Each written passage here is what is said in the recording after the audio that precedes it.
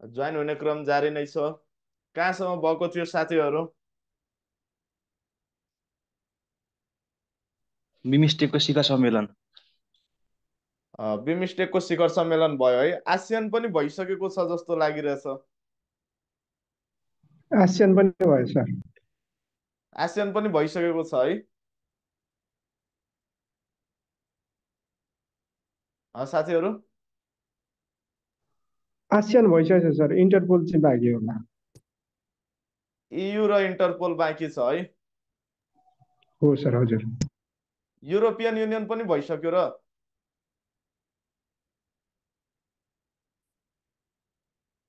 Sound र video clear छ नि? सुनिन्छ सर, सुनिन्छ। क्लियर छ सर। युरोपियन युनियन बाँकी छ है। बाँकी छ सर, बाँकी छ। ल आज EU को बारेमा पढ्नेछौँ। ल लेख्नुहोस् त heading European union, EU European union. लेख्नुहोस् है EU युरोपियन युनियन। यो युरोपियन युनियन भन्ने संगठन युरोप महादेशको एउटा व्यापारिक संगठन हो पनि भनेर बुझ्दा हुन्छ है। यो एउटा क्षेत्रीय सहयोग संगठन होइन, यो व्यापारिक संगठन हो भनेर पनि बुझ्दा हुन्छ। EU को बारेमा यहाँ ध्यान दिनुहोस् है। EU को बारेमा जस्तै बिमस्टेक पढ्नुभयो, सार्क पढ्नुभयो, युएनओ पढ्नुभयो। युएनओ को अङ्गहरू पनि बाँकी थियो है साथीहरू? कमेन्ट गर्नुहोस् त।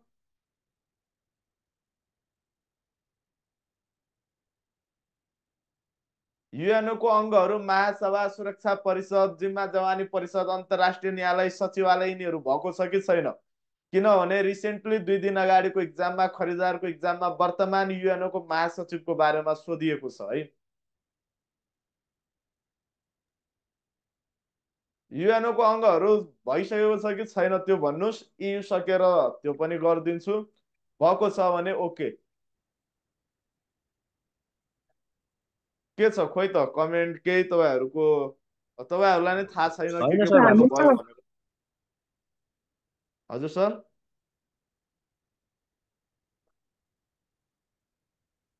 ल पहिले EU सकौँ अनि त्यसपछि युएनओ को अङ्गहरू के छ म त्यो भनिदिन्छु। त्यो भएको छ भने छ, छैन भने त्यसलाई पनि डिटेलमा पढ्नुपर्छ। छैन है।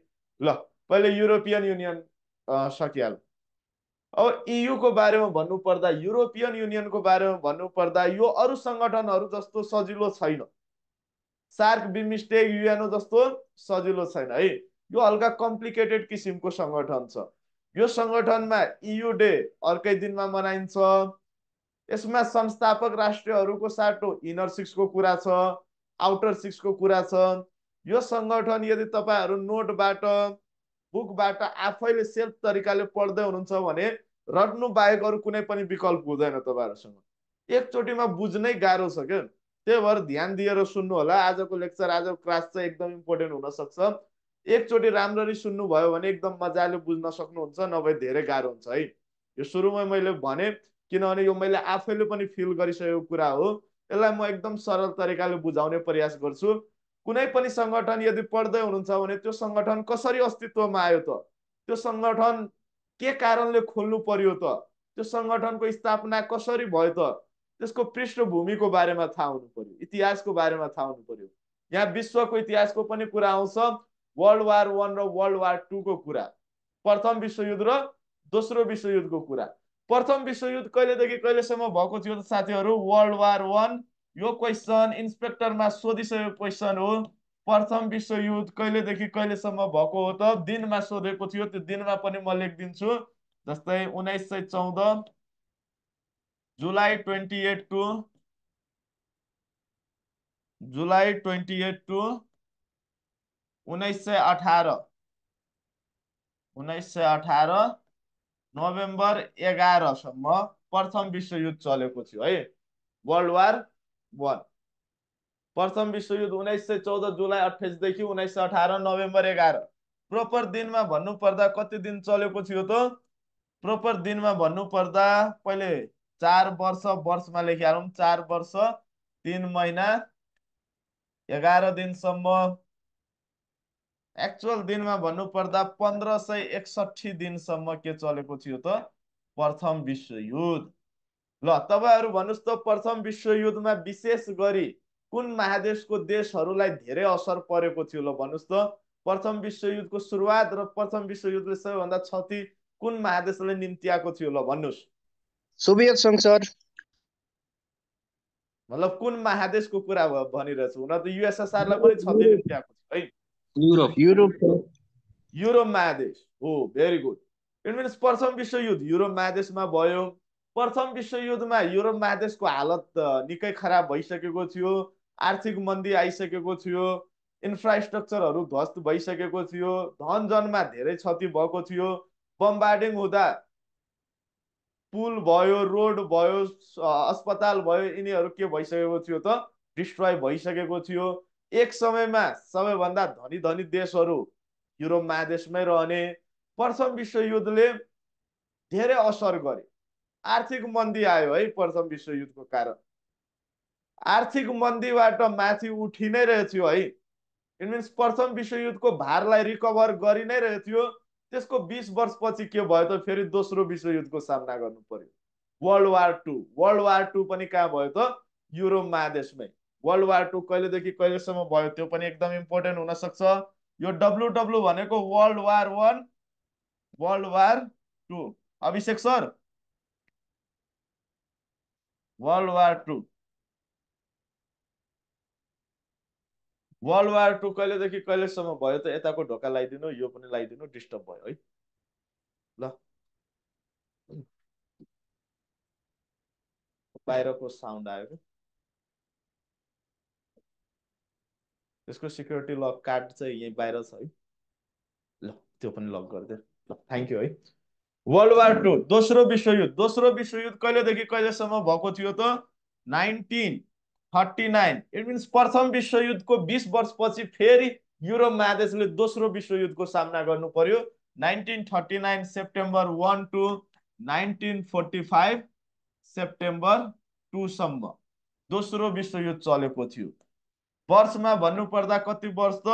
6 वर्ष 1 दिन। एक्चुअल दिनमा भन्नुपर्दा कति दिन त? 2191 दिनसम्म दोस्रो विश्वयुद्ध चलेको थियो। यति दिनसम्म द्वितीय विश्वयुद्ध वर्ल्ड वार 2 चलेको थियो। दोस्रो विश्वयुद्ध पनि कहाँ भयो त? विशेष गरी युरोप महादेशकै देशहरू प्रत्यक्ष तरिकाले सहभागी थियो। हुन त प्रत्यक्ष अप्रत्यक्ष तरिकाले पुरै विश्व नै सहभागी थियो है। त विशेष गरी क्षति कहाँ भयो त? युरोप महादेशमा। प्रथम विश्वयुद्धको कम्पेयरमा दोस्रो विश्वयुद्ध धेरै क्षतियुक्त युद्ध थियो। दोस्रो विश्वयुद्धले युरोप महादेशको पुरै ढाड नै भाँचिसकेको थियो। यसरी बुझ्दा हुन्छ, मेरुदण्ड नै टुटिसकेको थियो। दोस्रो विश्वयुद्धमा इकोनोमिक अवस्था पुरै ध्वस्त। त्यति मात्रै होइन, बेरोजगारी बढ्यो, महामारी आयो, भोकमरी स्टार्ट भयो। दोस्रो विश्वयुद्ध समाप्त भइसकेपछि फ्रान्सको एकजना नागरिक रोबर्ट सुस्म्यानले के भने त? अब चाहिँ यसरी नै मनमुटाव रहिरह्यो भने, हाम्रो पूर्वजहरूले झगडा गरे, अब हाम्रो सम्बन्ध यसरी नै मनमुटाव रहिरह्यो भने सबैभन्दा विश्वमा पिछडिएको महादेश युरोप महादेश नै हुन पुग्छ र युरोप महादेशको वृद्धि विकास हुँदैन। यदि युरोप महादेशको वृद्धि विकास डेभलपमेन्ट यदि सबैलाई आवश्यक छ भने अब मनमुटाव त्यो झगडा बिर्सेर एकजुट भएर एउटा संगठनमा आउनु पर्यो र युरोप महादेशको इकोनोमिक अवस्थालाई के गर्नु पर्यो त? रिभाइभ गर्नु पर्यो। त्यसपछि सुरुमा ECSC स्थापना भयो। सुरुमै EU भन्ने संगठन आएको थिएन, सुरुमा ECSC भनेको EU को मेन पोइन्ट। इट मिन्स सुरु कहाँदेखि भयो त? European coal and still community, पछि चेन्ज हुँदै हुँदै EU मा परिणत भयो। सुरुमै EU भन्ने संगठन थिएन है। इट मिन्स युरोप महादेशको इकोनोमिक अवस्थालाई रिभाइभ गर्नको लागि, इकोनोमिक अवस्थालाई फेरि माथि उठाउनको लागि, फेरि भोकमरी हटाउनको लागि, आर्थिक मन्दी हटाउनको लागि सबैलाई एकजुट भएर एउटा संगठनमा आएर व्यापार गर्नुपर्छ, बिजनेस गर्नुपर्छ, अनि मात्रै युरोप महादेश विकसित हुन्छ भनेर नभए सबैभन्दा पिछडिएको महादेश युरोप महादेश नै हुन्छ भनेर सुरुमा EU को अवधारणा आएको थियो। अवधारणा कहिले आएको थियो त 1950 मे 9 मा। त्यही भएर EU डे भनेर सोधियो भने यही मे 9 नै के हो त EU डे। मे 9 लाई नै के मानिन्छ त EU डे। त्यसपछि अवधारणाकार को थियो त्यसको अवधारणाकार भनेको यो संगठन स्थापनामा इट मिन्स अस्तित्वमा आउनमा जसको विशेष रोल हुन्छ नि विशेष भूमिका हुन्छ नि त्यसलाई नै अवधारणाकार भनिन्छ। अवधारणाकार भन्नु पर्दा Robert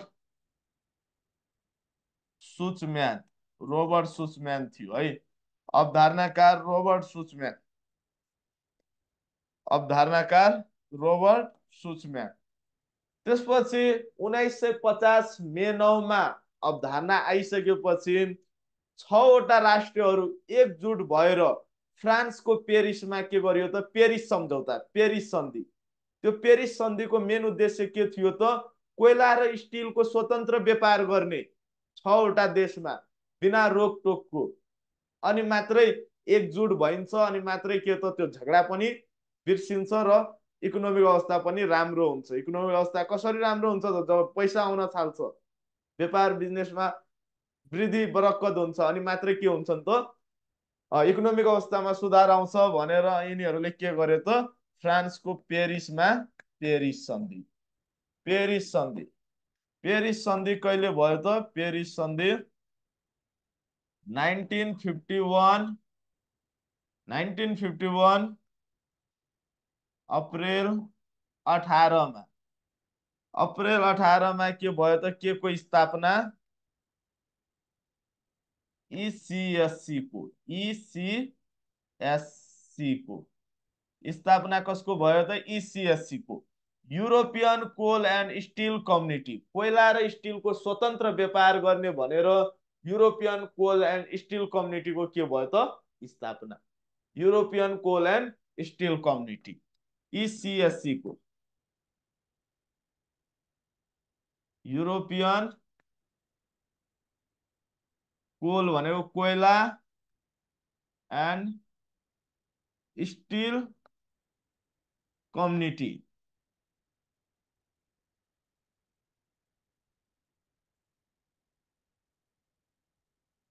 European coal and still कम्युनिटीको के गर्यो त यिनीहरूले स्थापना हो। त्यही 6 वटा राष्ट्रहरूलाई के भनिन्छन् त इनर सिक्स संस्थापक। कतिवटा राष्ट्र एकजुट भएर ECSC को स्थापना गर्ने उद्देश्यले पेरिस सन्धि गरेको थियो त 6 वटा देश। त्यही 6 वटा देशलाई नै के भनिन्छन् त इनर सिक्स। यसमा अरु संगठनहरू जस्तो संस्थापक कुल सदस्य प्रधान कार्यालय त्यस्तो छैन है। यसमा हल्का अलग किसिमको कुराहरू छ। इनर सिक्स त्यही 6 वटा राष्ट्रलाई के भनिन्छन् त इनर सिक्स जसलाई संस्थापक पनि भन्दा हुन्छ। इनर सिक्स भित्र अब कुन कुन देशहरू पर्छ प्राय जसो यहाँबाट क्वेशन यसरी नै सोध्छ। तल दिएको मध्ये इनर सिक्स भित्र पर्ने देश कुन हो, तल दिएको मध्ये इनर सिक्स भित्र नपर्ने देश कुन हो। अब पर्ने थाहा छ भने ती बाहेक नपर्ने कुन कुन त एउटा इटली थियो, अर्को लक्जमबर्ग थियो, बेल्जियम थियो, फ्रान्स थियो, जर्मनी थियो, नेदरल्यान्ड थियो है। सूत्र के बन्यो त I love boyfriend good night भनेर। इटली तपाईहरु आफै पनि सूत्र बनाउन सक्नुहुन्छ। लक्जमबर्ग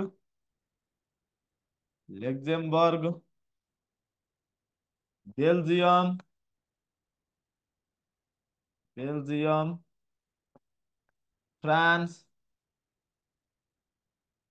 जर्मनी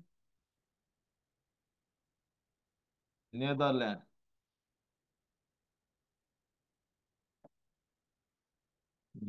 है I love boyfriend good night भनेर सम्झिँदा हुन्छ। यो के हो त इनर सिक्स। रोबर्ट सुचम्यान कुन देशको फ्रान्सको है।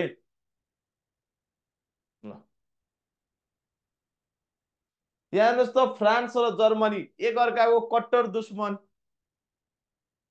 प्रथम विश्वयुद्ध र दोस्रो विश्वयुद्धमा एक अर्कालाई हेर्नै नसक्ने त्यस्तो किसिमको राष्ट्र थियो है। तर भोकमरीले यिनीहरू पनि के भयो त एकजुट। इट मिन्स ट्रकमा अब कोइला र स्टिल लोड गर्ने हो, यो 6वटा देशमा स्वतन्त्र तरिकाले बेचेर आउन पाउने हो। जस्तै जर्मनीमा कोइला खानीहरू ठुलो थियो, त्यतिखेर माइन्सको रूपमा इन्धनको रूपमा कोइला प्रयोग गरिन्थ्यो है। र फ्रान्समा इटली, मिन्स त्यहाँबाट ट्रकमा लोड गर्ने र यो 6वटा देशमा मजाले दिनभरि रातभरि बेचेर आएर पैसा कमाउने बिना रोकटोकको। किनभने सबै देशहरू नजिकै छ, जस्तै इन्डिया र भारत छ नि, हो त्यता पनि युरोप महादेशमा फ्रान्स, जर्मनी, बेल्जियम यिनीहरू नजिकै छ, इटलीहरू नजिकै छ है। 6-7 घन्टामा अर्को देश, 3-4 घन्टामा उता अर्को देश, यसरी पुग्न सकिन्छ। हो यिनीहरूलाई के भनिएको छ त इनर सिक्स, संस्थापक पनि भन्दा हुन्छ। अब कोइला र स्टिलको व्यापार गर्दै जाँदा धेरै फाइदा हुन थाल्यो, पैसा आउन थाल्यो, इकोनोमिक अवस्थामा सुधार आउन थाल्यो।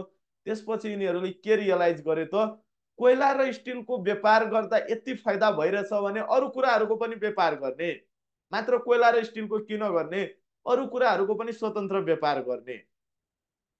टेक्सटाइल, ग्रोसरी, अरू आइटमहरूको पनि के गर्ने हो त स्वतन्त्र व्यापार गर्ने भनेर फेरि के गरियो त इटलीको राजधानीमा रोम सन्धि, रोम सन्धि। त्यसपछि के भयो त रोम सन्धि, रोम सन्धि है। रोम सन्धि कहिले भयो त साथीहरू? रोम सन्धिमा पहिले हस्ताक्षर लेख्नुहोस्। हस्ताक्षर चाहिँ कहिले भएको थियो त? हस्ताक्षर 19 कहिले त 1957 मार्च 25 मा हस्ताक्षर। लागू चाहिँ कहिले भएको थियो? त्यो लागू भएको मिति, मेन मिति हुन्छ 1958 जनवरी 1 मा, जनवरी 1 मा, 1958 जनवरी 1 मा हो। यो रोम सन्धिले के गरिदियो त ECSC लाई EEC मा रूपान्तर। अब यहाँबाट क्वेसन कसरी सोधिन सक्छ त? ECSC लाई, European coal and still कम्युनिटीलाई European economic कम्युनिटीमा रूपान्तर गर्ने सन्धि कुन सन्धि हो? रोम सन्धि। ECSC लाई EEC मा के गरिदियो त? रूपान्तर, EEC मा रूपान्तर। अब अरू कुराहरूको पनि बिजनेस व्यापार गर्ने, अब मात्र कोइला र स्टिलको नगरेर अरू कुराहरूको पनि बिजनेस व्यापार गर्ने। जस्तै के त टेक्सटाइल भयो, ग्रोसरी आइटम भयो, किराना आइटम भयो, यिनीहरूको पनि अब स्वतन्त्र व्यापार गर्ने। तर आफै विचार गर्नुहोस् न, जस्तै मान्नुहोस् अहिले चाणक्य एकाडेमी सुरक्षा विभागलाई टार्गेट गरेको छ। यसमा राम्रो हुन थाल्यो भने क्याडेट पनि चलाउन सक्छ, पछि गएर निजामती पनि चलाउन सक्छ, हो कि होइन? हो। सेम त्यस्तै यहाँ पनि भयो। तर यहाँ चाहिँ विशुद्ध अहिले के भइरहेछ त सुरक्षा विभागलाई मात्रै टार्गेट गरेर क्लासहरू सञ्चालन भइरहेछ है। ECSC लाई EEC मा के गरिदियो त? रूपान्तर। त्यसपछि EEC मा रूपान्तर भइसकेपछि अझै पैसा आउन थाल्यो है। मिन्स यो 6वटा देशहरूमा खुसियाली, पैसाको कमी नहुने, फेरि आर्थिक अवस्थामा सुधार आउन थाल्यो। त्यसपछि अरू अरू साइडको देशहरू, यी 6वटा देशहरूमा एकदम वृद्धि विकास भइरहेछ। रोबर्ट सुस्म्यानले, त्यो बुढोले भनेको कुरा एकदम सही रहेछ है। हामीलाई पनि आबद्ध हुनुपर्छ भनेर पैसाको स्मेल ब्रिटेनलाई छिटै लाग्छ। ब्रिटेनले के भने त अब हामीलाई पनि यसको मेम्बरसिप चाहियो, र यसको मेन उद्देश्य के थियो त? समग्रमा युरोप महादेशको विकास गर्ने, समग्रमा युरोप महादेशको विकास गर्ने। अनि EEC ले पनि के रियलाइज गरे त? अहिले 6वटा देश हुँदा यति वृद्धि विकास भइरहेछ, अरू देशहरू पनि आयो भने अझै डेभलपमेन्ट हुन्छ, अझै ठुलो बजार पाइन्छ। यसलाई कमन मार्केट पनि भनिन्छ। EU भन्ने संगठनको अर्को नाम भनिदियो भने कमन मार्केट, साझा बजार भनिन्छ। ठुलो बजार पाइन्छ भनेर अरू देशहरूलाई पनि मेम्बरसिप दिए। त्यसपछि 1971 सरी 1971 लेखेँ, 1973 जनवरी 1 मा, जनवरी 1 मा 3वटा देश थपिए, 3वटा देशहरू थपिए, 3वटा देशहरू थपिए। कुन कुन देशहरू त? एउटा ब्रिटेन, ब्रिटेन, आयरल्यान्ड र डेनमार्क। ब्रिटेन, आयरल्यान्ड र डेनमार्क। त्यसपछि फेरि 1980 देखि 1984, यो एक्ज्याक्ट मिति छैन है, यो त रिसर्च गरेर खोजेर ल्याएको कुरा हो, हाम्रो पुस्तकहरूमा यति पनि डिटेलमा छैन। 1980 ज्ञानेश्वर सरको बुकमा मात्रै त्यस्तो छ डिटेलमा। 1980 देखि 1984 फेरि 3वटा अझै देशहरू थपिए। कुन कुन देशहरू थपिए त? कुन कुन देशहरू थपिए त? ग्रिस पनि, स्पेन, पोर्तुगाल पनि भन्दा हुन्छ, पोर्तुगाल र ग्रिस। यो 3 र यो 3 कति भयो त साथीहरू? यो 3 र यो 3 6 भयो। हो, यही 6वटालाई के नाम राखियो त? के नाम दियो त? आउटर सिक्स है। आउटर सिक्स भित्र पर्ने राष्ट्रहरू कुन कुन हुन् त? आउटर सिक्स भित्र पर्ने राष्ट्रहरू कुन कुन हुन् त? बिआइजी, बिग, डिएसपी भनेर सम्झिँदा हुन्छ। तपाईहरु सुरक्षा विभागको हुनुहुन्छ, ठुलो डिएसपी भनेर सम्झिँदा हुन्छ। बीबाट Britain, आईबाट Ireland, जीबाट Greece, डीबाट Denmark, एसबाट Spain, पीबाट Portugal. नाम आफै एरेन्ज गरिहाल्नु होला, नाम यही माथि छ। सुरुमा आबद्ध भएको राष्ट्रहरूलाई इनर सिक्स, पछिदेखि यो 3 थपिएर जुन 6वटा राष्ट्र भयो तिनीहरूलाई के नाम दियो त? Outer six. यहाँसम्म क्लियर छ साथीहरू? क्लियर छ भने यस भन्नु होला, कमेन्ट गर्नु होला। क्लियर छ है? यस सर। यो संगठन भनेको तपाईहरुलाई बिलिभ हुँदैन, एकदम कम्प्लिकेटेड हो है। सर यो इनर सिक्सको डेटहरु सोध्छ त? ए आउटर सिक्सको सोधियो भने जस्तै अहिले ब्रिटेन बाहिर आइसकेको छ, ब्रिटेन बाहिर आएको देश इयुमा कहिले सदस्य भयो त? यो मितिमा। यो मिति त एक्ज्याक्ट छँदै छैन कतै, 1980 देखि 84 को बीचमा राखेको छ।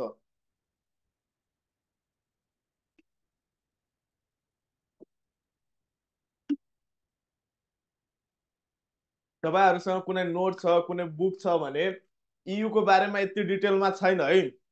मसँग 10-12 वटा मात्र जीके को बुक छ, जसमध्ये इन्डियन पुस्तकहरुमा आरएस अग्रवालको पुस्तकमा हल्का डिटेलमा दिएको छ है, अरु पुस्तकहरुमा छैन।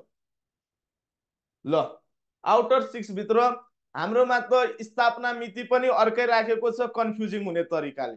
इयु डे अर्कै, स्थापना मिति अर्कै। अनि त्यसपछि इयु को नेटमा के भन्दैछ, आधिकारिक वेबसाइटमा खोल्नु भयो भने त्यहाँ स्थापना मिति अर्कै छ। त्यही भएर तपाईहरुलाई मैले के भने ध्यान दिएर सुन्नु होला। एकचोटी मजाले सुनिसकेपछि तपाईहरु आफैले पनि अनि त्यसपछि बुझ्न सक्नुहुन्छ। आउटर सिक्स भित्र यही 6वटा राष्ट्रहरू पर्छन्। यहाँसम्म क्लियर छ?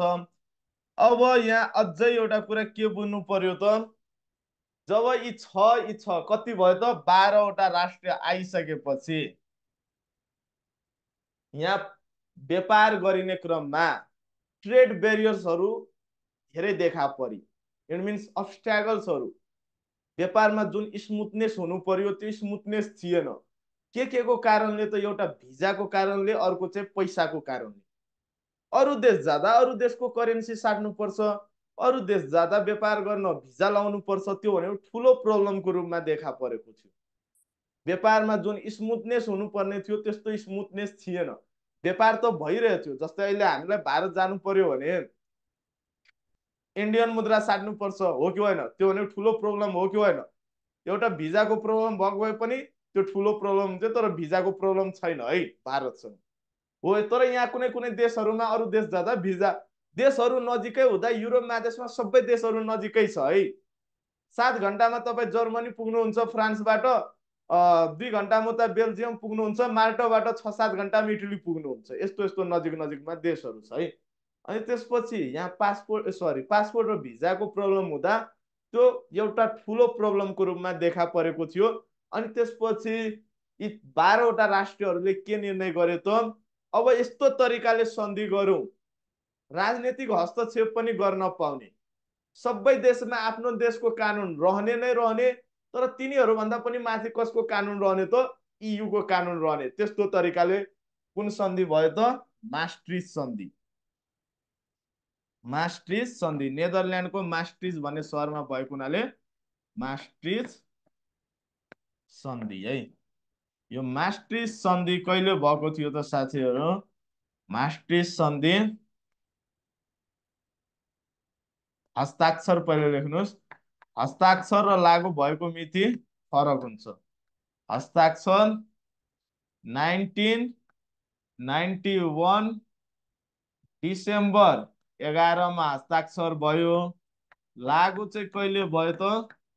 1993 नोभेम्बर 1 मा के भयो त? लागू हो। यो सन्धिले के गरिदियो त? EEC लाई, European economic कम्युनिटीलाई, European economic community, European आर्थिक समुदायलाई युरोपियन युनियनमा रूपान्तर गरिदियो। EU मा रूपान्तर। त्यही भएर EU को स्थापना मिति सोधियो भने अप्सनमा यो छ भने आँखा चिम्म गरेर अरु बुक सुक नोट सोटको कुरा ध्यानमा नराखिकन 1993 नोभेम्बर 1 लाउनुस्। छैन भने अनि मात्रै 1958 जनवरी 1 लाउनु होला। छैन भने दुईटै छ भने यो नेट तपाईहरुसँग छ, वेबसाइटमा गएर हेर्नुस् या त इस्टाब्लिश डेट अफ EU भनेर नेटमा सर्च पनि गर्नुस्। 1993 नोभेम्बर 1। तर EU डे कहिले मनाउँछन् त? अवधारणा आएको मिति मे 9। यो अरु संगठन भन्दा हल्का फरक छ है। यदि यो छैन भने अनि EEC मा जहिले रूपान्तर भएको थियो नि हो त्यो मितिलाई पनि कन्सिडर गर्दा हुन्छ 1958 जनवरी 1। ल त्यसपछि अब राजनीतिक हस्तक्षेप पनि गर्न पाउने तरिकाले जब सन्धि भयो त्यसपछि सेन्जेन लागू गरिदियो। सेन्जेन भन्ने ठाउँमा त्यो सन्धि भएको हुनाले नेदरल्यान्डकै एउटा सहर हो। सेन्जेन लागू गरिदियो। सेन्जेन भनेको एकल भिजा एराइभल। इट मिन्स 26 वटा देशमा अहिले सेन्जेन लागू छ। सेन्जेन भनेको यो 26 वटा, अब यो 26 वटा देश हामीलाई याद गर्नु पर्दैन। 26 वटा देश मध्ये कुनै एउटा देशको भिजा तपाईसँग छ भने मजाले यो 26 वटा देश घुम्न पाउनु बिना रोकटोकको। यो त्यो 26 वटा देश मध्ये कुनै एउटा देशको भिजा छ भने त्यो 26 वटा देश घुम्न पाइयो। जस्तै माल्टाको भिजा लिएर तपाई नेपालबाट जानु भयो भने पोर्चुगल जान पाउनुहुन्छ, क्रोएसिया जान पाउनुहुन्छ, इटली जान पाउनुहुन्छ बिना रोकटोकको। एकल भिजा एराइभल गर्दियो।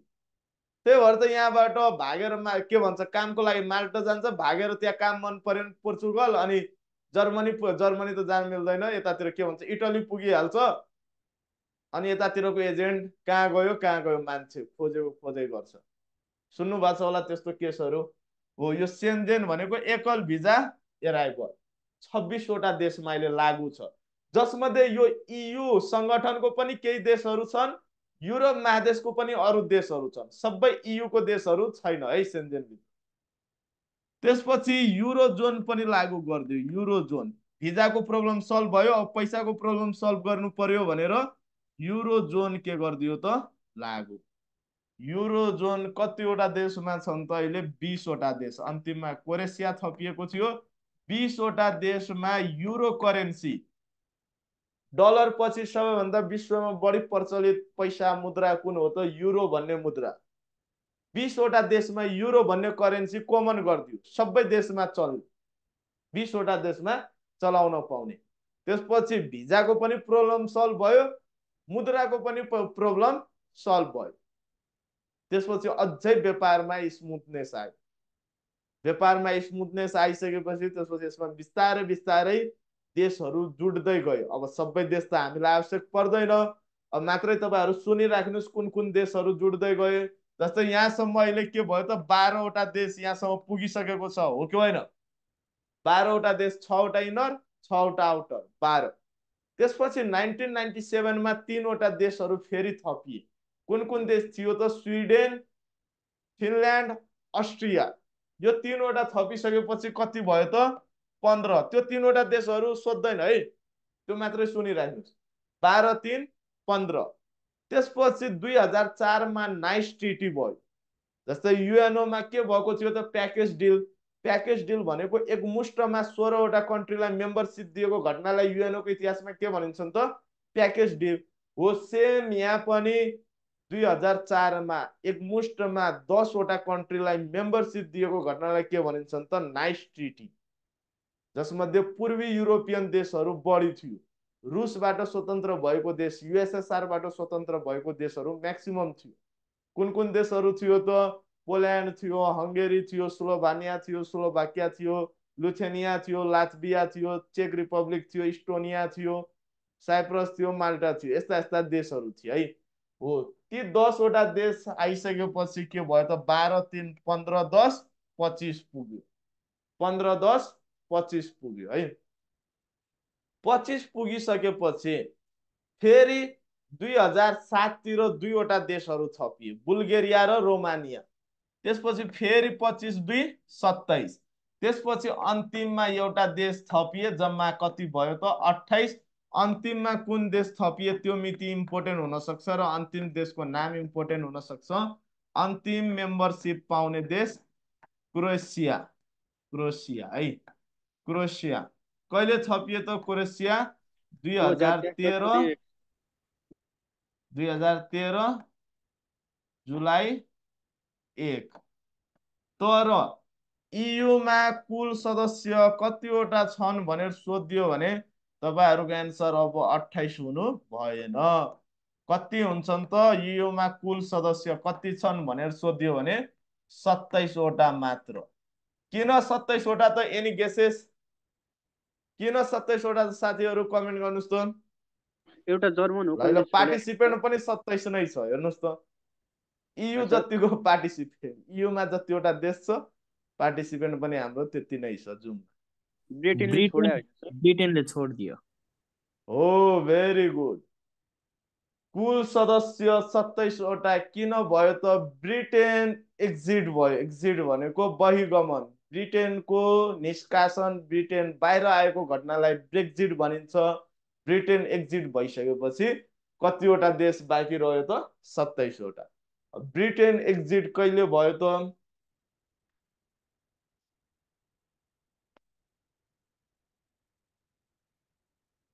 ब्रेक्जिट कहिले भयो त 2020 जनवरी 31 मा। यो घटनालाई के भनिन्छ त ब्रेक्जिट। ब्रेक्जिट भइसकेपछि कतिवटा देश त 27 वटा देश। अब इयु को प्रधान कार्यालय कहाँ छन् त प्रधान कार्यालय हेडक्वार्टर, प्रधान कार्यालय कहाँ छन् त ब्रसेल्स बेल्जियम। बेल्जियमको राजधानी ब्रसेल्समा छ है, ब्रसेल्स बेल्जियम। ल यति चाहिँ नोट गर्नुस्। यति चाहिँ मेन इयुबाट पढेर जानुभयो भने धेरै हेल्प मिल्नेछ। केही डाउट केही कन्फ्युजन जस्तो छ भने साथीहरु भन्नुस्। सर त्यो यो माथि माथि गरिदिनु न। माथि गर्दिनु कि तल? ल तल तल। मैले बुझिसकेँ। ल सर हजुर यो क्रोएसियाले चाहिँ युरो मुद्रा चाहिँ 2023 जनवरी 1 बाट होइन सर लागू गरेको? त साउन्डै आएन साथी, के भन्नुभयो भन्नु त। यो क्रोएसियाले सर उम् यो युरोपियन मुद्रा चाहिँ युरो मुद्रा चाहिँ 2023 जनवरी 1 बाट होइन सर गरेको? हो एकदम सही। 2023 जनवरी 1। पहिले 19 वटा देश थियो, अन्तिममा क्रोएसिया नै आयो। युरो जोनमा अन्तिममा क्रोएसिया आयो। सदस्य पनि अन्तिम क्रोएसिया नै हो है। जस्तै युरो जोनमा भोलि गएर अर्को पनि देश आउन सक्छ, त्यसको फेरि अलग मिति हुन्छ। फेरि क्रोएसिया चाहिँ कन्फ्युजनमा नपर्नु होला। यहाँ 2013 जुलाई 1 मा इयु मा आयो, तर युरो जोनमा कहिले आयो त 2023 जनवरी 1। यो क्वेशन नायब सुब्बाले सोधिसकेको क्वेशन हो। अरु केही डाउट? सर अझै उ गरिदिनु न। अझै? हजुर सर। ल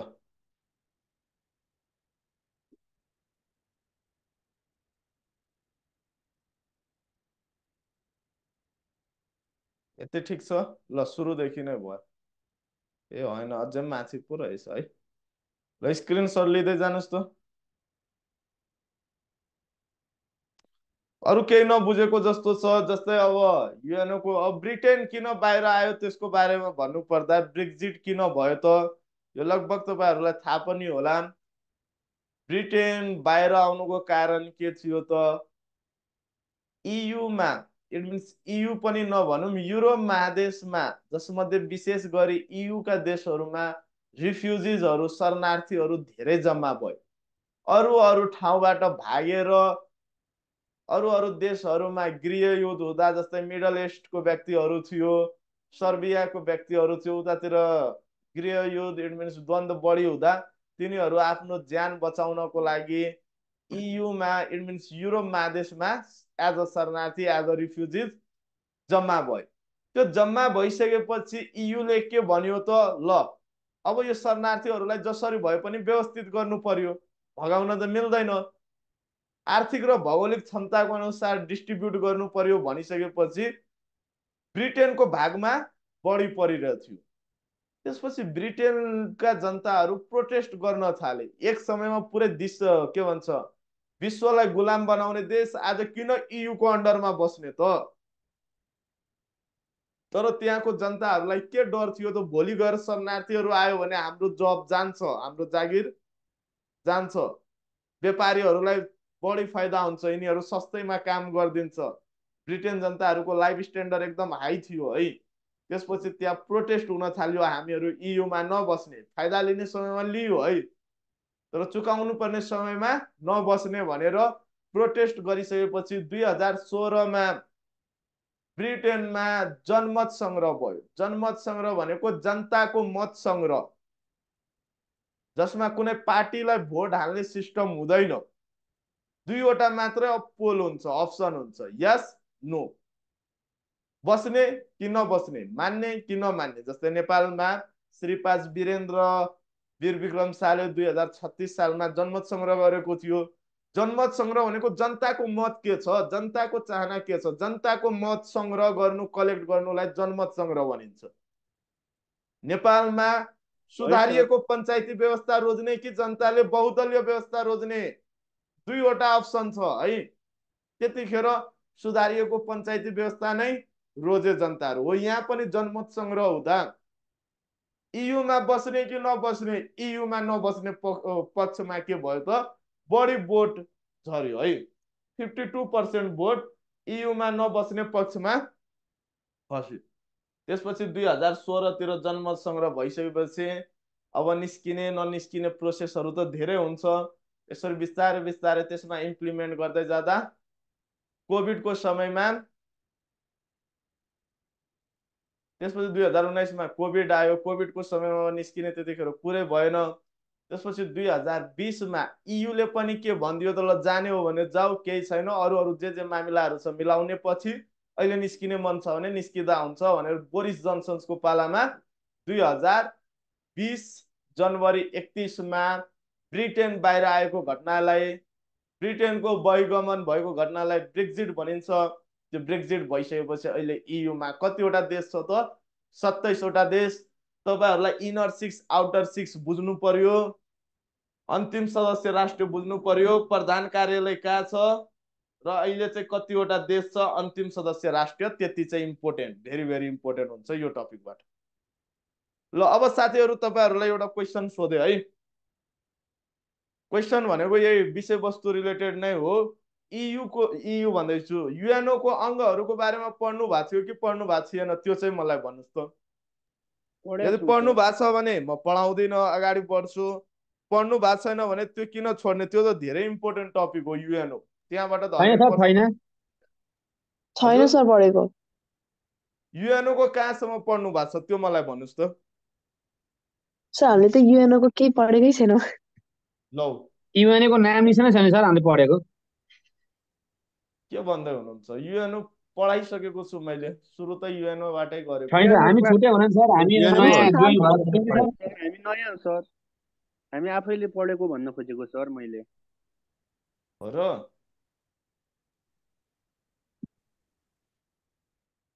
कतिजना साथीले पढ्नु भएको छ, कतिजनाले पढ्नु भएको छैन, त्यो मलाई भन्नुहोस्। सर युएन यो र नेपालको सम्बन्धसँग पढाइ भएको छ। युएन र यो कुरो नेपालको सम्बन्धसम्म पढिसक्नु भएको छ है? हामीले हजुर पढेका सर, यो छैनौँ सर। आवेदन छैन सर हामीले पढेको। ल, नपढेको साथीहरू सायद रिकर्डेड भिडियो यहाँ चाहिँ हाम्रो चाणक्य इन्स्टिट्युटबाट तपाईँहरूलाई प्रोभाइड भएको छ कि छैन? रिकर्डेड भिडियो पाउनु भएको छ कि छैन, त्यो मलाई भन्नुहोस् है। सर त्यही पनि एकचोटि सर्फेसली भनिदिनु न। सर रिकर्डेड भिडियो छ। ल ठिक छ, म सर्फेसली हल्का चाहिँ भन्छु अनि त्यसपछि इयुको अङ्ग सरी युरोपियन युनियन अहिले मुखमा आइरहेछ, इयु भन्दै भन्दै युएनओको अङ्गहरूको बारेमा भन्छु। जस्तै युएनओको कुरा गर्नु पर्दा सिम्पल तरिकाले मैले सिम्पल तरिकाले यसको बारेमा डिटेलमा यहाँ पढ्न पाउनु भएको छ भने ठिकै छ, नभए तपाईँहरूको रिकर्डेड भिडियोमा छ भने ठिकै छ, नभए मेरो युट्युब च्यानल जिके विथ दीपक सामा है, जिके विथ दीपक सामा इयुको एकदम डिटेलमा सबैले बुझ्ने तरिकाले, जिरो लेभलको स्टुडेन्टले पनि बुझ्ने तरिकाले या त फर्स्ट टाइम मात्रै जिके सुन्नेले पनि बुझ्ने तरिकाले मैले त्यहाँ एक्सप्लेन गरेको छु, त्यहाँबाट पनि तपाईँहरू रिकभर गर्दा हुन्छ। म यहाँ सिम्पल तरिकाले संक्षिप्तमा मैले भनिदिएँ, सुन्नुहोस् है। यसमा पनि प्रथम विश्वयुद्ध र दोस्रो विश्वयुद्धको कुरा आउँछ। प्रथम विश्वयुद्ध समाप्त भइसकेपछि पुरै विश्वले के रियलाइज गरियो त झगडाले कहिले पनि कसैको भलो हुँदैन, क्षति मात्रै निम्ति आउँछ। अब फ्युचरमा यस्तो झगडा नहोस्, भावी सन्ततिले यस्तो के भन्छ युद्धको सामना नगर्नु परोस्, आउनेवाला पिँढीलाई यस्तो युद्धको जोखिमबाट जोगाउनको लागि पृथ्वीमा एउटा अभिभावकको रूपमा एउटा सङ्गठनको आवश्यक छ, जसको मेन उद्देश्य के त शान्ति स्थापना गर्ने, पिस मेन्टेन गर्ने। त्यो उद्देश्यले सुरुमा लिग अफ नेसन ल्याएको थियो है, राष्ट्रिय सङ्घ। त्यसको बारेमा युट्युबमा हेर्नु होला। राष्ट्रिय सङ्घले राम्ररी काम गर्न सकेन, राष्ट्रिय सङ्घ फेल खायो। राष्ट्रिय सङ्घ फेल खाइसकेपछि पृथ्वीमा दोस्रो विश्वयुद्ध भयो। दोस्रो विश्वयुद्ध भइसकेपछि अमेरिका इट मिन्स एलाइड पावरको विजय निश्चित भइसकेपछि एलाइड पावरले के निर्णय गरे त दोस्रो विश्वयुद्ध जितेर मात्रै हुँदैन, जित्ने बित्तिकै लिग अफ नेसनले आफ्नो काम गर्न सकेन। लिग अफ नेसनलाई विघटन गरेर लिग अफ नेसन्सको सब्स्टिट्युटमा अर्को एउटा प्रभावकारी सङ्गठन ल्याउनु पर्छ। त्यसपछि दोस्रो विश्वयुद्ध समाप्त भयो। दोस्रो विश्वयुद्ध समाप्त भइसकेपछि लिग अफ नेसनलाई विघटन गरे। किन? लिग अफ नेसन फेल खाइसकेको थियो, त्यसको मेन काम थियो दोस्रो विश्वयुद्ध हुन नदिने, जुन सकेन। नसकेपछि त्यसको केही औचित्य रहेन। त्यो विघटन भइसकेपछि के भयो त दोस्रो विश्वयुद्ध समाप्त भइसकेपछि पुरै पृथ्वी युएनओ भन्ने सङ्गठनमा आयो। अहिले युएनओ को मेन काम के छन् त अन्तर्राष्ट्रिय स्तरमा शान्ति स्थापना गर्ने, पिस मेन्टेन गर्ने र भावी सन्ततिहरूलाई इट मिन्स हामीहरूलाई तेस्रो विश्वयुद्धको जोखिमबाट बचाउने, तेस्रो विश्वयुद्ध हुन नदिने। अहिले नेपाल लगायत अरू सासाना देशहरू किन स्वतन्त्र छन् त? युएनओ को कारण, युनाइटेड नेसन अर्गनाइजेसनको कारण। त्यसपछि युएनओ को स्थापना मिति, प्रधान कार्यालय, कुल सदस्यको बारेमा भनिसकेको छु। युएनओ र नेपालको सम्बन्धको बारेमा भनिसकेको छु। नेपाल प्याकेज डिल मार्फत युएनओ को सदस्य भयो। अब युएनओ को अङ्गहरूको बारेमा आज भन्छु है। संक्षिप्तमा बुझ्नु पर्दा युएनओ को मेन काम के हो त? शान्ति स्थापना गर्ने, तेस्रो विश्वयुद्ध हुन नदिने। तेस्रो विश्वयुद्ध भयो भने मानिसहरूको अस्तित्व नै समाप्त हुन्छ। वेपनहरू, हात हतियारहरू धेरै एडभान्स भइसकेको छ। त्यही भएर तेस्रो विश्वयुद्धबाट पृथ्वीलाई जोगाउने काम अहिले कसले गरिरहेछन् त? युएनओले। अब युएनओ को अङ्गहरूको बारेमा भन्नुपर्दा कतिवटा अङ्गहरू छन् त युएनओमा? 6 वटा अङ्गहरू छ। हो, अब यहाँबाट प्राय जस्तो धेरै पटक क्वेसन सोधिसकेको छ। अन्तर्राष्ट्रिय न्यायालयमा कतिजना न्यायाधीश बस्ने, महासचिव, हालको महासचिव को हो, नेपाल भ्रमण गर्ने महासचिव। मलाई जहाँसम्म लाग्छ यो पल्ट तपाईँहरूको इक्जाममा एन्टोनियो गुटेरसको बारेमा सोधिदिन सक्छ। भर्खरै आउनुभएको थियो, करेन्ट अफेयर्सको दृष्टिकोणले पनि इम्पोर्टेन्ट छ त्यो क्वेसन। अङ्गहरू 6 वटा। अङ्ग भनेको अर्ग्यान है। कुनै पनि सङ्गठनमा त्यो सङ्गठनको सम्पूर्ण कार्य एउटै डिपार्टमेन्टले गर्न सक्दैन। छुट्टा छुट्टै कार्यको लागि छुट्टा छुट्टै डिपार्टमेन्ट आवश्यक पर्छ। जस्तै हाम्रै मानिसको शरीरमा यो शरीरको सम्पूर्ण फङ्सन एउटा अर्ग्यानले गरिरहेछ त छैन नि। कानको अर्कै काम छ, नाकको अर्कै काम छ, आँखाको अर्कै काम छ, हो कि होइन? हो सेम त्यसै गरी कुनै पनि सङ्गठनमा जस्तै चाणक्य भन्ने इन्स्टिट्युटमा पनि सबै काम एउटै डिपार्टमेन्टले गर्दैछ त छैन नि। पढाउने टिम अर्कै छ, म्यानेजमेन्ट टिम अर्कै छ, सेड्युल बनाउने टिम अर्कै छ, काउन्सिलिङ टिम अर्कै छ। हो सेम त्यसै गरी यस्तो ठुलो सङ्गठनमा त्यो सङ्गठनको सम्पूर्ण कार्य एउटै अङ्गले गर्न सक्छ त सक्दैन। त्यही भएर छुट्टा छुट्टै कार्यको लागि छुट्टा छुट्टै अङ्ग आवश्यक परेको थियो। यसमा कतिवटा अङ्गहरू छन् त? 6 वटा, जसमध्ये एउटा मुख्य अङ्ग महासभा, जेनरल एसेम्बली। महासभाको बारेमा भन्नु पर्दा यो युएनओ को के हो त? व्यवस्थापकीय अङ्ग। युएनओ को व्यवस्थापकीय अङ्ग, युएनओ को व्यवस्थापकीय अङ्ग, युएनओ को व्यवस्थापकीय अङ्ग है। यसको बैठक हरेक वर्ष सेप्टेम्बर महिनाको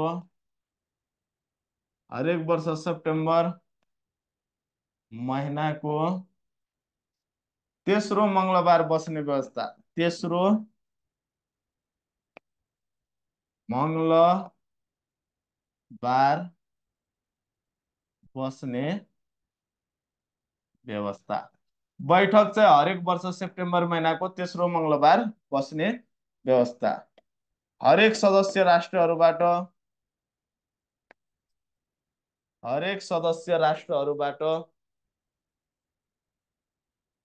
कुन रुमको बाइकको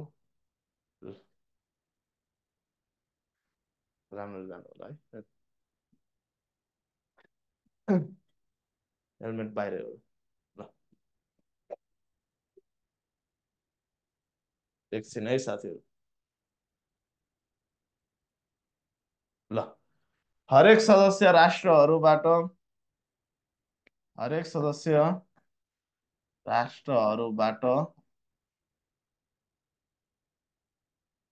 5 जना, हरेक सदस्य राष्ट्रहरूबाट 5 जना सहभागी हुने व्यवस्था। हरेक सदस्य राष्ट्रहरूबाट 5 जना सहभागी हुने व्यवस्था। तर मत अधिकार एकजनालाई मात्र है। हरेक सदस्य राष्ट्रहरूबाट 5 जना सहभागी हुने व्यवस्था। तर युएनओ को कुनै पनि डिसिजनमा मत हाल्नु पर्यो भने, भोट हाल्नु पर्यो भने एकजनालाई मात्र। यसको बारेमा म एक्सप्लेन गर्छु, अहिले चाहिँ पहिले नोट गर्नुहोस्। युएनओ को व्यवस्थापकीय अङ्ग क्वेसन यहाँबाट कसरी सोध्छ त्यो पनि म भन्छु। बैठक हरेक वर्ष सेप्टेम्बर महिनाको तेस्रो मङ्गलबार बस्ने व्यवस्था। हरेक सदस्य राष्ट्रहरूबाट 5 जना सहभागी हुने व्यवस्था। तर मत अधिकार एकजनालाई मात्र। हालसम्म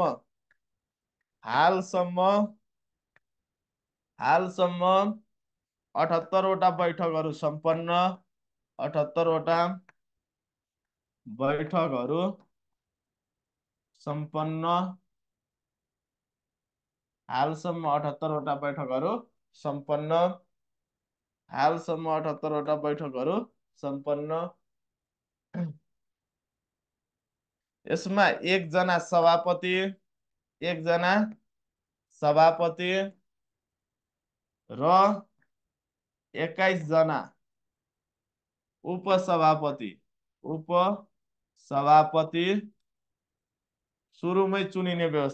सुरुमै चुनिने व्यवस्था,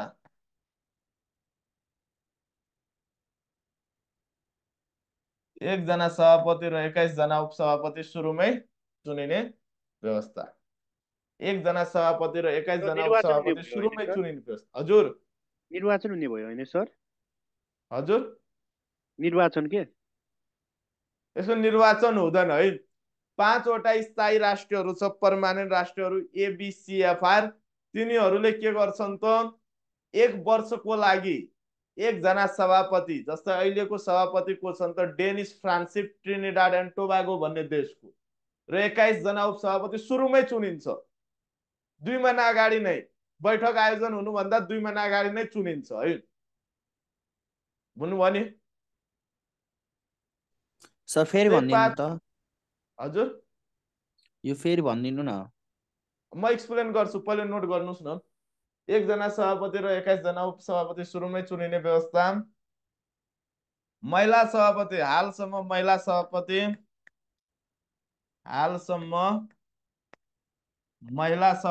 कति जना त? महिला सभापति हालसम्म महिला सभापति 4 जना। हालसम्म महिला सभापति 4 जना, जसमध्ये पहिलो महिला सभापति पहिलोको प्राय जसो सोध्छ। पहिलो महिला सभापति विजय लक्ष्मी पण्डित, विजय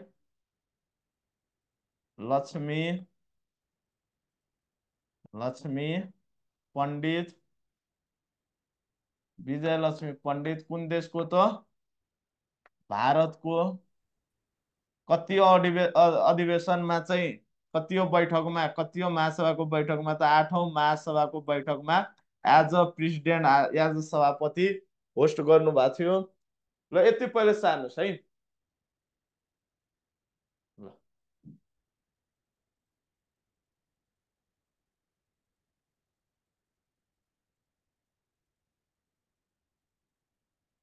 अङ्गहरू 6 वटा है। युएनओ को व्यवस्थापकीय अङ्ग, इट मिन्स हरेक कुराहरूको व्यवस्थापन गर्ने। सर अलिक सानो बनाइदिनु न। हजुर सानो चाहिँ सानो। साथी भिडियो बन्द गर न। तपाईहरुलाई अनुरोध गरे है, तपाईहरु आफ्नो चाहिँ भिडियो बन्द गर्नु त। भिडियो र क्वेशन सोध्ने बेला मात्रै माइक अन गर्नु होला साथीहरु।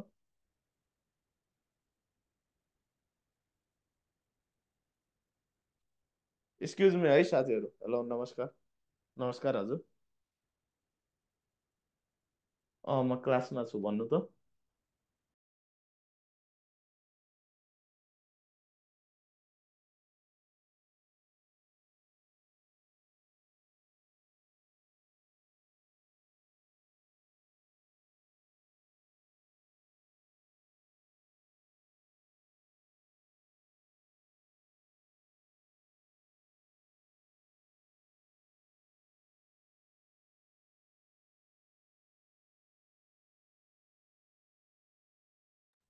ल म बुझेर तपाईलाई भन्छु है। ल ल ल यहाँ सुन्नुस् है। युएनओ को व्यवस्थापकीय अंग भनेर भन्यो भने महासभा। व्यवस्थापकीय अंग भनेको कुनै पनि कुराको लागि निर्णय दिनु पर्दा, व्यवस्थापन गर्नु पर्दा 51% मत चाहिँ आवश्यक पर्छ। त्यो 51% मत हालेर कुनै पनि कुरालाई के गर्छन् त पारित गरेर व्यवस्थापन गर्ने काम गर्छ। त्यही भएर युएनओ को व्यवस्थापकीय अंग भन्यो भने महासभा, जसको बैठक, यसको बैठक निश्चित नै हो, फिक्स नै हो। हरेक वर्ष सेप्टेम्बर महिनाको तेस्रो मंगलबार बस्ने र कहिलेसम्म चल्छ त डिसेम्बर मध्यसम्म। धेरै ढिलो भयो भने डिसेम्बर अन्त्यसम्म, त्यो भन्दा बढी जादैन। जनवरी कट्नु भएन है, किनभने निश्चित नै हुँदैन कहिले टुङ्गिने भनेर। त्यही भएर डिसेम्बर प्राय जसो मध्यसम्ममा समाप्त हुन्छ। हरेक सदस्य राष्ट्रहरूबाट, अहिले युएनओ मा 193 वटा सदस्य राष्ट्रहरू छन्। हरेक सदस्य राष्ट्रहरूबाट 5-5 जना जानु नै पर्छ, सहभागी नै हुनु पर्छ। 5-5 जना सहभागी हुने, निर्देशक सल्लाहकारहरू पनि लान मिल्ने, तर मिनिमममा 5-5 जना सहभागी हुनै पर्ने। तर युएनओ कुनै पनि डिसिजनमा मत हाल्नु पर्यो भने त्यो सम्बन्धित देशबाट त्यो टिम लिडरको मत मात्रै मान्य हुन्छ, कुनै एक जनाको मत मात्रै मान्य हुन्छ। सहभागी चाहिँ 5-5 जना हुन पाउने व्यवस्था, तर मत अधिकार चाहिँ एक जनालाई मात्र।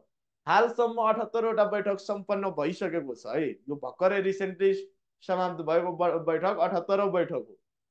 हालसम्म 78 वटा बैठकहरू सम्पन्न। यसमा एक जना सभापति, कुनै पनि बैठक होस्ट गर्नको लागि एक जना सभापति चाहिन्छ। यतिकै आएर कुराकानी गरेर बिना निष्कर्ष निकालिकन जान त मिल्दैन नि।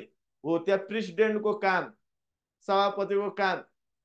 कुनै पनि देशबाट प्राय जसो त्यहाँको कूटनीतिज्ञ व्यक्तिलाई छनौट गरिन्छ। यो पल्ट ट्रिनिडाड एन्ड टोबागो भन्ने देशको व्यक्ति परेको हो। एक जना सभापति 1 वर्षको लागि हुन्छ, अर्को वर्ष फेरि अर्को सभापति आउँछ है। एकजना सभापति र 21 जना उपसभापति सुरुमै चुनिन्छ बैठक आयोजन गर्नुभन्दा अगाडि नै। हालसम्म महिला सभापति कतिजना भयो त 4 जना, जसमध्ये पहिलो महिला सभापति विजय लक्ष्मी पण्डित भारत देशको। ल यहाँसम्म केही नबुझेको जस्तो केही कन्फ्युजन जस्तो छ भने भन्नुस् त साथीहरू। छैन सर। ल अब यसमा अझै कुराहरू जस्तै नेपाल 10औं अधिवेशनमा सदस्य भयो, 11औं अधिवेशनदेखि सहभागिता, किनभने नेपाल सदस्य भएको 1955 मा हो, 1956 देखि सहभागी हो कि होइन। 10औं त्यतिखेर 10औं अधिवेशन चलिरहेको थियो। नेपालको तर्फबाट पहिलो सहभागी हुने व्यक्ति चुडा प्रसाद शर्मा भनेको थिए। त्यो सब कुराहरू ध्यानमा राख्नु पर्यो। पहिलो सभापतिको बारेमा मैले हिजो आफ्नो पेजमा पनि अपडेट गरेको छु, पल हेनरी स्पार्क बेल्जियमको, त्यो पनि याद राख्नुस्। अहिलेको महासभामा सभापति चाहिँ इट मिन्स युएनओको प्रेसिडेन्ट पनि भन्दा हुन्छ, डेनिस फ्रान्सिप ट्रिनिडाड एन्ड टोबागो भन्ने देशको, दक्षिण अमेरिकाको सबैभन्दा सानो देशको है। ल अब चाहिँ भोलि चाहिँ हामी अर्को अङ्गको बारेमा पढ्नेछौँ, सुरक्षा परिषद, सिक्युरिटी काउन्सिल। यसमा केही डाउट केही कन्फ्युजन जस्तो छ भने YouTube channel GK with Deepak सामा हेर्नु होला। र अहिले मेरो अर्को पनि क्लास भएको हुनाले आजको क्लास मैले यहीँ कन्क्लुड गरेँ। नभए हल्का चाहिँ म इलाबोरेट अझै गर्थेँ। तपाईँहरू यति बुझ्नुहोस्, त्यहाँ युट्युबमा पनि हेर्दा हुन्छ, नभए चाणक्यको रिकर्डेड भिडियोबाट पनि हेर्दा हुन्छ, जहाँबाट पनि त्यो अगाडिको छुटेको क्लास रिकभर गरिहाल्नु। सर सर ल थ्याङ्क यू एभ्रिवान। हजुर सर 30 सेकेन्ड सर, त्यो भिडियो प्रयोग गर्ने भन्छ नि, त्यो चाहिँ के हो? जस्तो भिडियो प्रयोग गर्छ त्यही भएर अब त्यो विषय त हुँदैन भन्छ नि, त्यो के हो सर? ल भिटो भनेको यो आगन्तुक शब्द हो, ल्याटिन भाषाको शब्द हो, जसको अङ्ग्रेजी मिनिङ फोरबिड हो, निषेध अधिकार, कुनै पनि कुरामा नकारात्मक मत हाल्न पाउने अधिकार। त्यसको बारेमा भोलिको क्लासमा सुरक्षा परिषदमा भिटोको कुरा आउँछ, 5 वटा देशलाई प्रयोग गर्न पाउने अधिकार छ। त्यो भिटोको पावर भोलि एकदम मजाले डिटेलमा म एक्सप्लेन गरिदिन्छु, तपाईँहरूलाई कहिले पनि डाउट रहँदैन। ल हस् सर, थ्याङ्क यू सर। भोलिको क्लासमा हो त्यो सुरक्षा परिषदमा भिटो पावरको कुरा आउँछ नै आउँछ, 5 वटा स्थायी 10 वटा स्थायी सदस्य राष्ट्रको। ल आजलाई यति नै गरे है।